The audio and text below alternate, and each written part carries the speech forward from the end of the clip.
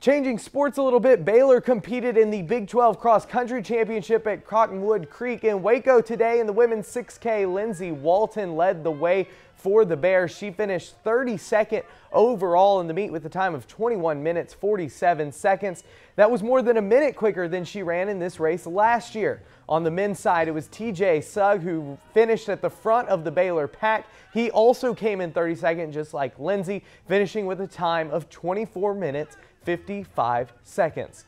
And the Bears we're hoping for a fifth place finish from both sides today, but as the scores came in, Iowa State pulled off the convincing victory, only pulling in 34 points on the men's side. Meanwhile, Baylor finished the day with 213 points there in seventh place. On the other side, the Baylor women finished with a few points better than the men, but still in seventh place overall. Oklahoma State with the win by only 2 points in this one.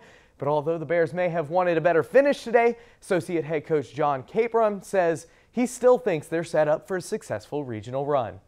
Proud of their efforts, proud of their work, and proud of them putting on the line today. But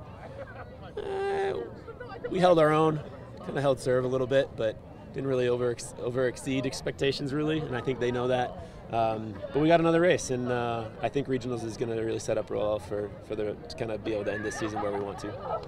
And Baylor will compete in the NCAA South Central Regional Championship November 15th in Fayetteville, Arkansas.